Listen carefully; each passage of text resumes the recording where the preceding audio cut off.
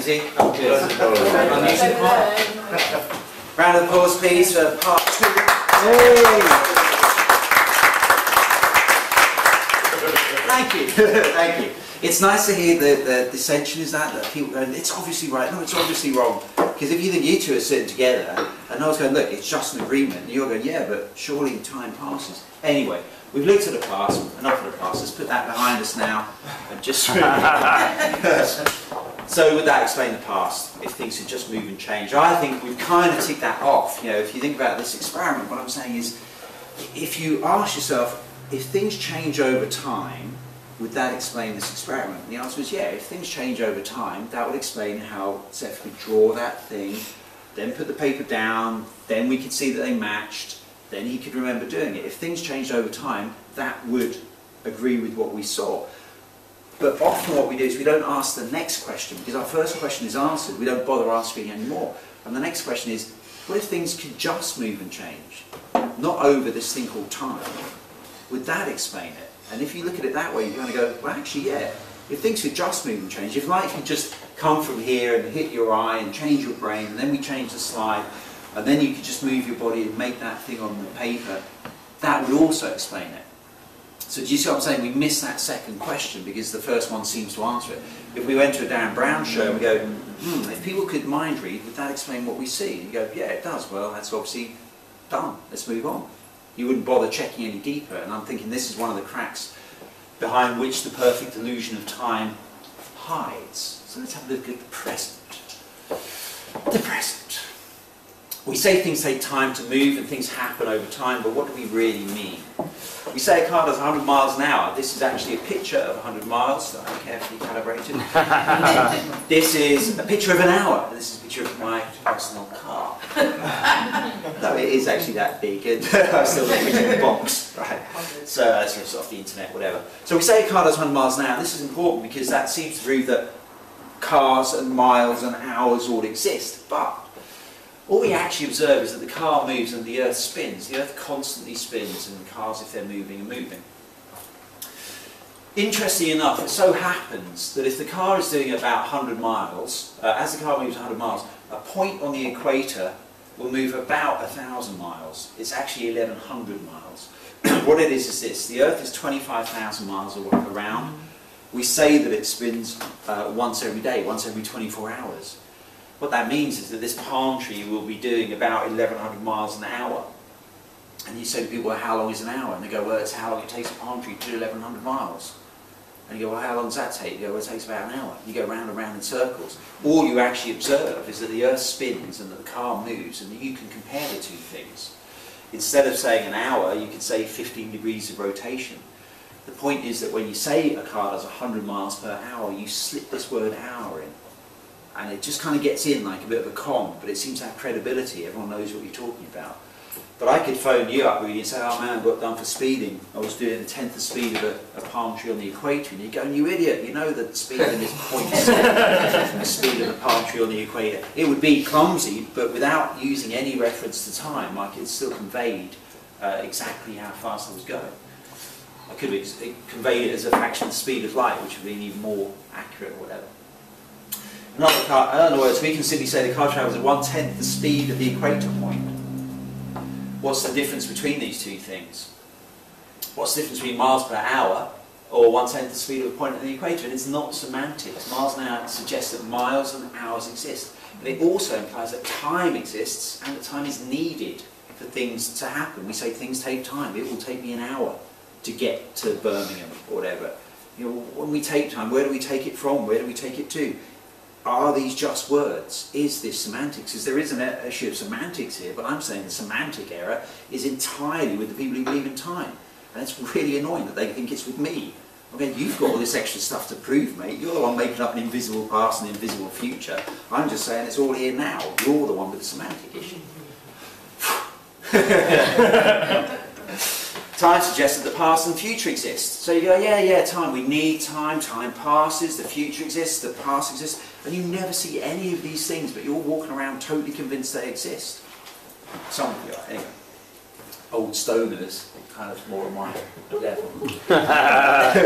So what's the difference between miles per hour or tenths of a point on the equator? If you just say that, all this suggests is that things can exist, which we seem to observe.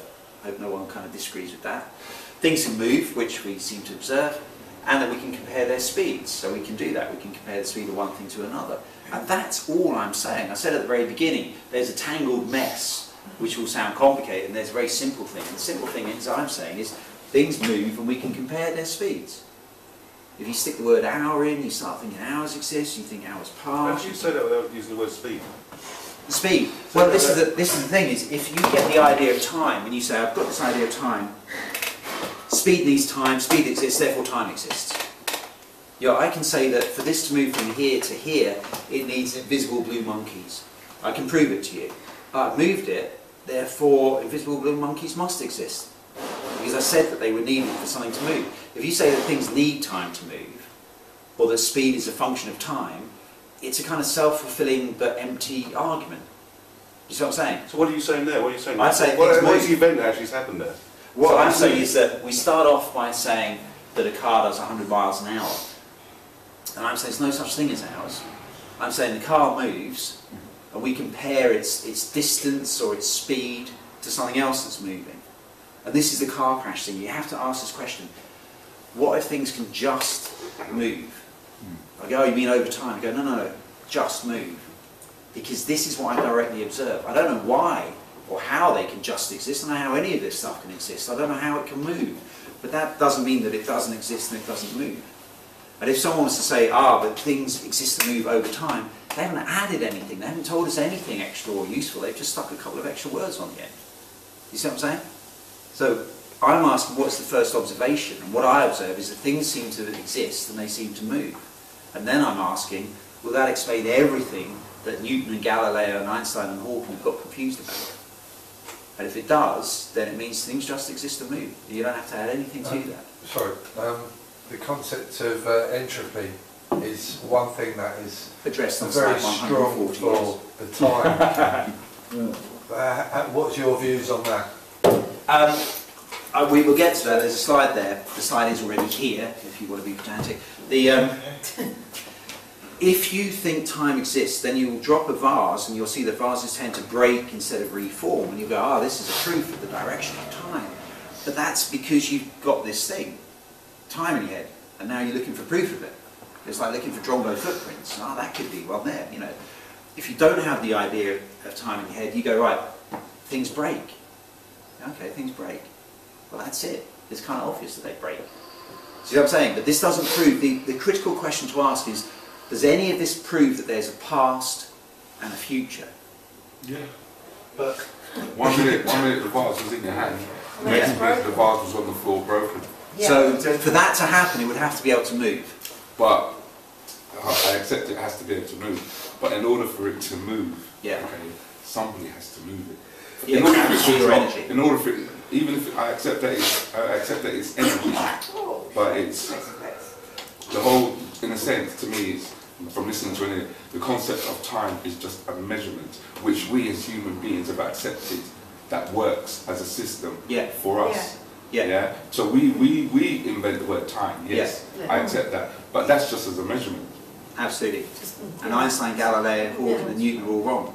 In what respect? Well, because they think it's real. That was what the whole thing at the beginning is. It's all about. We want it to be. It's as real as money is as real as we want it to be. If I decide that I really don't want gravity to be real, I really do not want it to be real, that's no effect. It's real. There are things that you have to observe that seem to be real.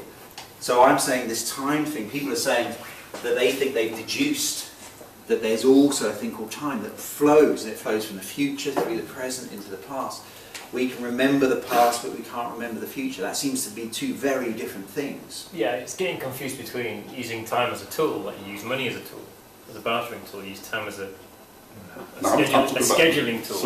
But the other side of it is that Einstein and other people are actually taking it as something tangible that can be travelled through and manipulated, and that makes it very real. That you can travel through, that you can speed up or slow down.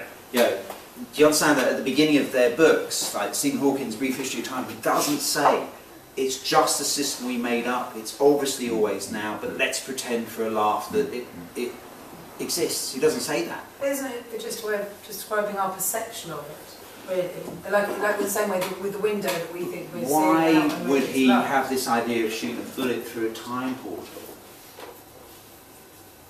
Yeah. Because in that sequence, there are two people, and if you look at relativity, everyone now, you know, the Large Hadron Collider, they're spending millions of pounds a day in that place, and all of them, if you chat to them, if you go to them, time obviously doesn't exist, they won't go, yeah, of course you're absolutely right, let's just get on with our work. They'll go, no, you don't understand the first thing about it. Quantum particles can borrow energy from the future, time travel has been proven in various ways by astronauts. Do you see what I'm saying?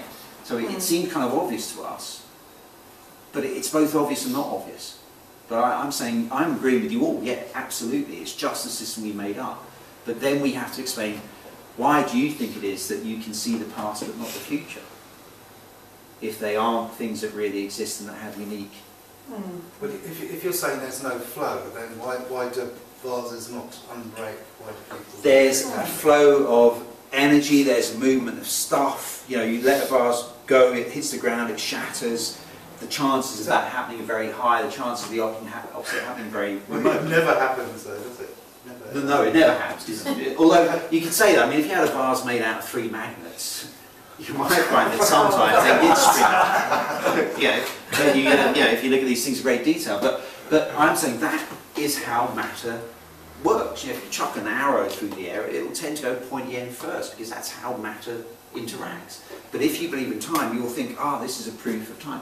There are slides that cover all these points. I'm not avoiding them, so we will address them with pictures. Yeah. So all I'm saying here is that if you talk about miles per hour, you start using the word hour, and you've got to say, do you really mean hour, or is that just a useful word?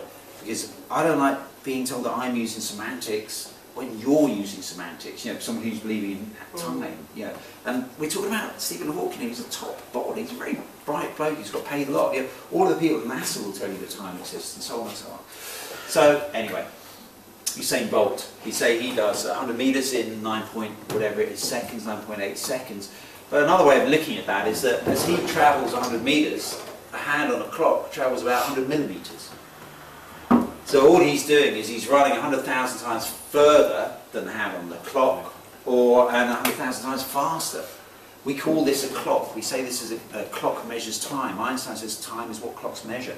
Well, all this is doing is it's measuring the distance and the speed. It's measuring the energy that comes out of the clock, and we're comparing the two. We could compare the clock to him or him to the clock.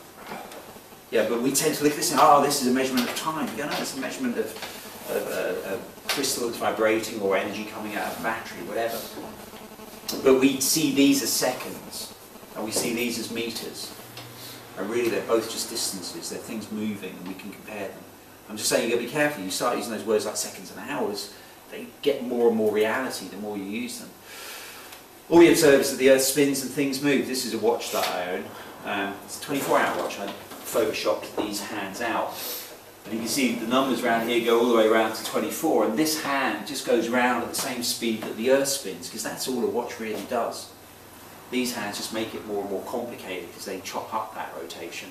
It always annoys me that the third hand on a watch is called the second hand. It's like, I don't get a break anywhere and explain this stuff.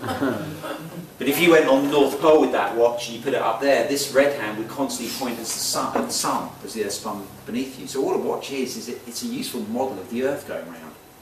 Because all we need to know is whether we're on the sunny side or not, so we don't bump into things when we walk around. That's it. But this whole book and this talk came from me lying in the bath wondering when the sunset was going to be, and then I realised, well, the sunset's always being, it's just here. Yeah, when you were 3.5 at 2 o'clock in the afternoon, there was a sunset, it was just over there somewhere. You could have jumped in a car or a plane and gone and had a look and come back, if you had it fast enough. When they were flying Concorde on its initial test flights, they flew into the sunset repeatedly, and because they flew faster than 1,000 miles an hour, they saw the sun rise and then sink and then rise and then sink. But didn't Branson do that in 2000 or something? He did as well. Flew around the world, Richard Branson. Oh, really? He celebrated New Year about a dozen times or something. Yeah, and saw the sunset. Because, you know, it's a bit like if you had an astronaut floating in space, you have to go, well, the bright part of him must be the day and the other part must be the night. How you doing, Buzz? Oh, my left arm's really tired, but my right arm's only just woken up. Yeah, it's always now. It's just bright or dark. You know, the only reason it's dark here is because you've got a big ball of mud shielding you from the sun. That's it. But it's always just now. That seems obvious, but whatever. So things could just move and interact. With that explain the present? I think it does. So I've crossed it off. I'm going to move at a fair pace here, because we won't get to the end anyway. We can discuss anything you want to discuss, put your hands up. But no, okay. The future. Should we have a look at the future? Yeah. I wonder how this is going to turn out. If you go down your local park and you want to see the future constantly arriving, you may well think that you do see the future constantly arriving, but what you'll really see is things constantly moving and changing. Clouds will constantly move and change, people on swings and basketballs and dogs and scooters. If you put it in the frame of time, you'll go, oh yes, these things are moving and changing constantly. It's an interesting point with a cloud that they always seem to move forwards. Anyone here ever seen a cloud going backwards? It's quite odd because we have this bias towards everything going forwards. If I want to get some money out of the cash till, I walk forwards to the till, I press the buttons forwards, the money comes out forwards, I give it forwards to the barman, he pours the drink forwards, I pour it forwards into my mouth. Everything seems to go forward. If a car reverses over a cat in a driveway, you know, to a squirrel watching it, that car's gone forwards. You can tell that, no, it went backwards, just, you know, because it wasn't going pointy end first, doesn't mean it's going in any particular direction. So we always see things going forwards, and we always see things happening now, but we can call that the future constantly arriving. The one thing all these things will have in common is there'll be energy. There'll be energy going from the inside to the outside, or in this case it's being blown by the wind. But we see energy being released. You get a candle, that candle might last for 4 hours, you might say, but in fact it's just how much wax is it and how fast does the wax come out. This dragster, if there's fuel in it, it can do what it's doing, but there's always energy coming from the inside to the outside. And I think what we see as the future constantly arriving is really just energy flowing, and typically it flows from the inside of something to the outside of something. If you get a balloon, you could do this 2 balloons, you could blow one balloon up, you could not blow the other one up. If you let them both go, you'll find the one that you didn't blow up just falls to the ground or does nothing. The one that you blow up will zip around the room either in a chaotic way or in a very streamlined way, or it may just burst suddenly. And we might think, the future is kind of predictable, or it's very random, or things happen suddenly. But in fact, it's just the release of energy. Energy can be released in orderly or chaotic or smooth ways. What I find interesting here is that with a balloon, when you stick a pin in it, it makes a very loud bang. But of course the bang's in the balloon. It must be sitting there quietly, mustn't it? It's just got to be in there. And you put it in when you blow into it. And you go, I'm just going to put a bang in this balloon, you blow it and you hold it, and that'll stay there until someone sticks it with a pin, which is quite interesting, I find. It's a bit like, you know, this stick here is very quiet, but I can put some energy into it by lifting it up, and then release the energy, we're making noise. So at this point, the stick has got some noise in it, if you want to look at it that way. But what I'm saying is things don't arrive from the future. There's energy in here that is released, and if that balloon wasn't blown up, it wouldn't do anything like that. Get a firework rocket, you know, why does it scoot off into the sky? Is it the future arriving? Or is it because there's energy inside of it coming outside of it? It's obvious, and any physicist will tell you, of course there's energy coming from the inside and the outside, but then they'll add, and it climbs into the sky over time. And I hope to show you with the map thing, we can keep having all these pointers to time, but if we never actually see the darn thing, you know, we haven't got the territory. We got through that one really quick. So if things could just exist and move and change, where energy was flowing, would that explain the future? Again, I've got a tick here. I think it would. The flow, the direction, the order, and space-time. So a little look at these. These address some of the issues about aging and growing up and whether you can get to Mount Pickover or whatever it was, Muswell Hill. The flow of time. We say things take time to happen. If you got a load of pans of water and you put them on a stove, you'd find that you could leave them there for a long time and nothing would happen. They wouldn't evaporate. In practice on Earth they would evaporate, because if you look out your window, or if you look at the light coming in through the window, you'll see that there's a massive ball of fire about 100 million miles down the road, which means it's hot here. You don't observe that it's hot because we're so used to it, but it is. We might as well stand next to a fireplace and go, God, the universe is warm. If you got 4 pans of water somewhere where there wasn't any surplus energy, they would just sit there for eons, for decades, for millennia, whatever you want to call it, doing nothing. And this clock would apparently go round and round and round. So we might say that things take time and energy to happen. Anyone believing in time will say, oh yeah, of course they take energy. We know it takes energy to change something, but energy has an effect over time. I'm going, that's interesting, because you just leave it up to time, nothing happens. It's a bit like having a mate who just doesn't help you out, but claims good things happen when he's there. You go, yeah, well, they happen when you're not there, mate. You know, you're just hijacking. Interestingly enough, if we connect it to some gas, and we turn the gas on, and we set these rings at different levels, you'll find that at the very place where the flames are lit, change happens. So if this pan was over to the left slightly, you'd start getting change here. If you put some dye in there, you'd see a little swirl of dye moving up there. If there was no gas here, not much would happen. More gas, more gas, more gas, these pans would evaporate faster and faster. So it's ironic that time on its own does nothing at all, but the moment you apply energy, things happen in exact proportion to the amount of energy that you apply and exactly where it applies. Now that's obvious to any scientist or physicist, but I'm saying that again they would say yes, but it happens over time. And I'm saying that's just because they've got this idea of time and they keep trying to shoehorn it into everything they see. The flow of time. Proven that it doesn't exist. Any questions? I see. All I want to do is I want to try and wander through this, and I don't want us to finish too much after 11, because there are people who look at their motorised arms and insist that we can only drink until 11:30. This bar we can drink until 11:30, and then the tube close at 12. So, does anyone know what time it is now? They said 11 actually. Is it 11 now? Oh, are they at 11? They said that. Oh, okay. I should check. What time is it? It's 10 to 10 to. 10 minutes. We could ask. We could set a runner-up. Let's try and get through a couple more things. Time seems to have a direction, as you were saying, though. You know, it's kind of going to get harder and harder to climb that mountain or whatever. It has an order, and space-time. We'll get to that. We shall see. Everyone happy? We've got a broken vase. It's a fundamental thing. Again, Stephen Hawking says time, according to Sir Stephen Hawking, right? He's a sir. This is another thing you've got to appreciate. It's a sir. They didn't go, we're going to call you Sir Stephen Hawking because you keep pretending this thing that we all know doesn't exist does exist, but because you're in a wheelchair, we'll let you off. Don't say that, right? It's not scientific. So Stephen Hawking is saying, look, there's some other reasons for believing time exists. There are some arrows, there's some clear indications that it has a direction and a flow. Thermodynamic arrow, cups of tea tend to get cold, they don't tend to get hot on their own. Vases tend to break, they don't tend to reform. Always makes me wonder where we keep getting these vases from, because we always must have slightly more than we break, which doesn't seem to make sense to me if all they do is break successfully. Cosmological arrow, the universe seems to be constantly expanding. This is fairly undeniable. Wow. Direction which time the universe expands. Psychological arrow, we all feel that this talk has gone on far too long. Thermodynamic arrow, the way that things break, they fall, they tend towards entropy or chaos. Your bedroom will tend to get messy and not tend to get tidy. Although ironically, when it's reached a certain point of messiness, anything you move will have to tidy it up slightly. Which explains my bedroom at the moment. I'm heading to that point. But what I'm trying to say is here is, yeah, okay, you drop things, they break. La-di-da. But this doesn't prove that there's a past, and it doesn't prove that there's a future. To put it another way, if time exists and it flows and it has a direction, would this prove that? You go, yeah, if time exists, then yeah, this would prove it.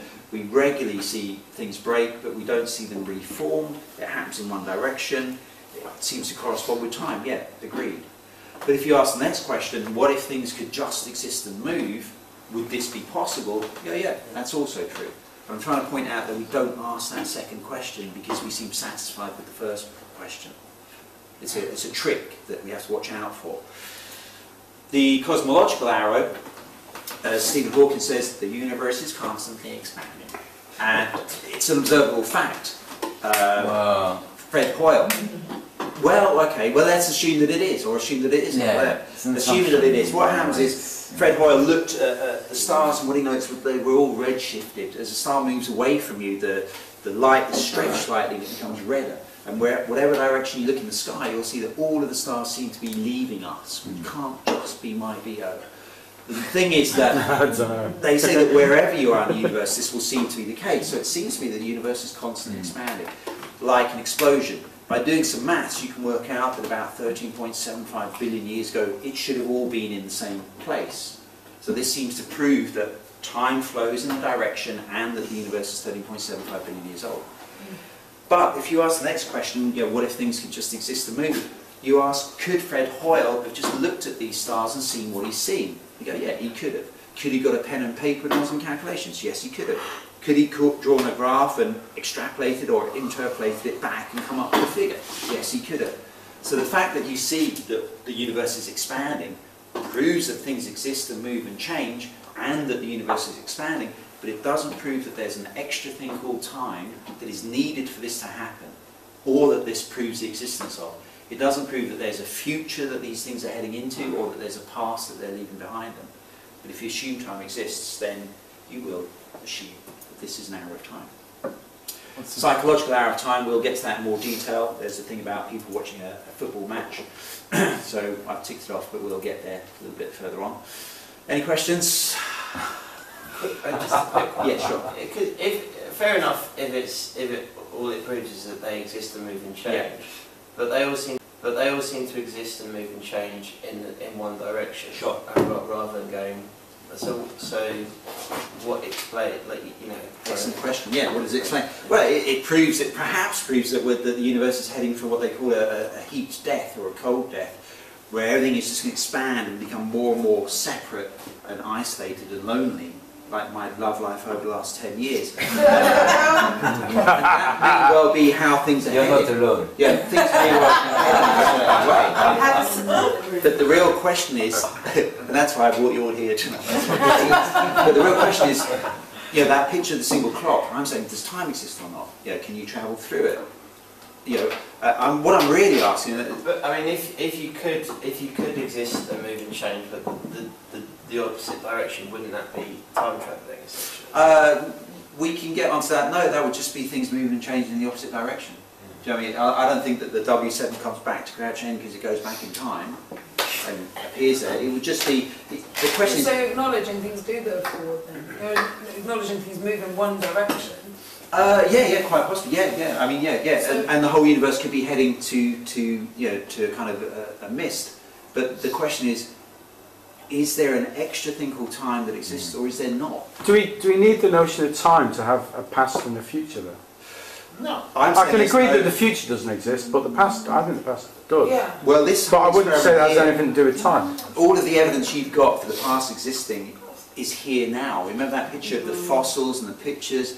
All of those things prove that things move and change, and all of the memories that you've got are in your head now, and they seem to be very obvious proof that the past exists. But when you look at them very carefully, they're obvious proof that your mind exists and that it can change. But they're not, because if there is a millisecond of past, then there is a millisecond of past, and if there isn't, then there isn't. We just can't be wishy-washy. Yeah, but last Monday exists because the sun went around the Earth.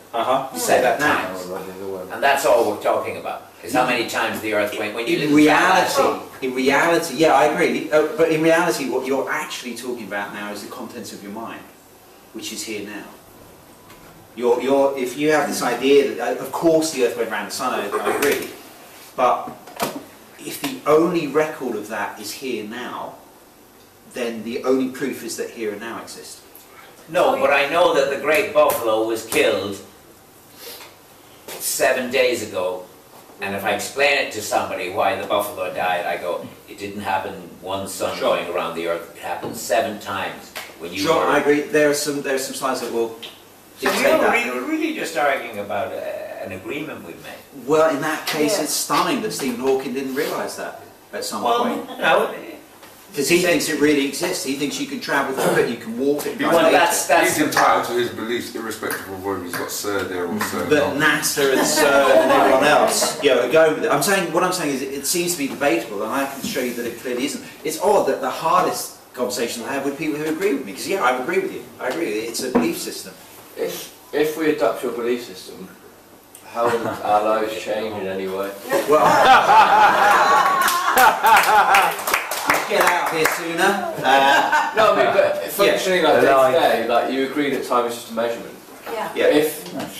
If we adopt your belief system, how would our day-to-day change in any single way? Other than I understand. The first thing is that I don't really... Stop trying to do wormholes, I suppose. Well, yeah, this is the thing. Well, there's a guy called Ron Mallett in America who's been trying to build a time machine. Yeah, and I actually sent an email last week, and I put at the beginning, I've been putting off sending this to you because I really don't want to disappoint you, but I think if you look at this, there's a question you haven't asked. Yeah, and I'm actually going to send these two over to just break his heart. It's just the system, mate. It's just the belief system. See, technically, what I would say I'm an isist. You know, error is, that's how it is. And I haven't really got a belief system. All I'm saying to you is, look, things are here now and they seem to move. That's all I'm saying. Yeah, I agree with your theory, but if I accept that, how does it won't change anything, will it? It's it. I mean, the whole point of this is really just to show a persistent illusion that Einstein suspected was there but didn't see. And I think it's fascinating. I mean, Brian Cox did an entire program called "What Time Is It?" He was talking about the mysteries of time, and he's really nice, intelligent guy, and I'm going, I think I could solve this for you, mate, completely. Isn't that interesting? And if you do solve that, and there are slides further on, you step out of believing something that isn't true. In the human, for us, you know, just lay people, you see that when you think a problem is in the past and you can't do anything about it, you realise there's no past, it's all here. You know, it might be dwindling in your mind, in which case that's great, because it's a small problem you can deal with. Or it might be because someone's over there you've got to talk to, but there's no past that it can be in. And you also don't worry about the future because it's just here now. You should worry about objects coming at you at great speed. Especially as a scientist. I agree with you, and I think the way you put it across is really well, but as I agree with you, I realise that as I agree with you, it doesn't really make any... That's why it's a perfect illusion. Yeah. But when you do step out of it, you know those magic eye pictures that when you first see them, you know the ones with all the ziggy lines, and you can't see anything, you're convinced there's nothing there, and then you see it for a moment, and then it goes, and then it comes back, and then it goes. But once you've seen it once, you kind of go, do you know what, I thought there was something there. And you kind of step out, you kind of go, God, I could be living my whole life really thinking that there was this thing called time. The tragedy, or so to speak, is that of course we're going to change. We're like cars that you can't turn off. You know, we're always ticking over, so we wear ourselves out. But that's not timeless, though. It's just energy running through you. Yeah, if I was to kill you now and put you in a freezer, you'd look great in 20 years.